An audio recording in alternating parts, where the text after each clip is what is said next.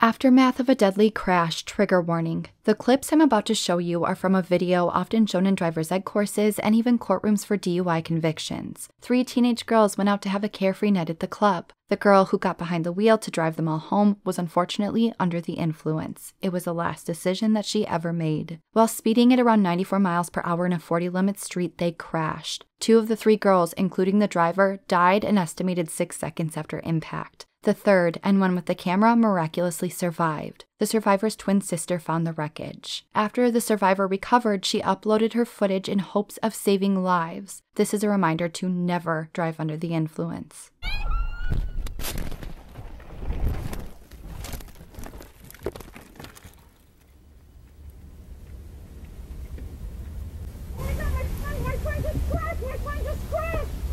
Take University Boulevard.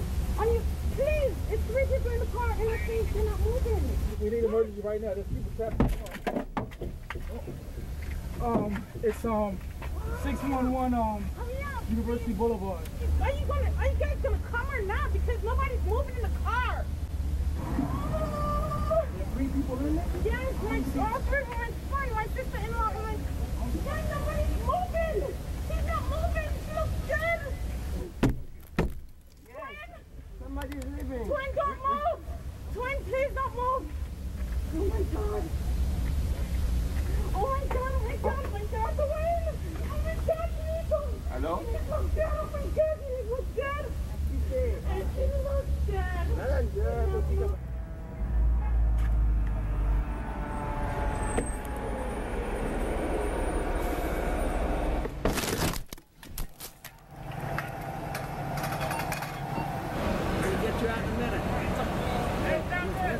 We're gonna get you out in a minute.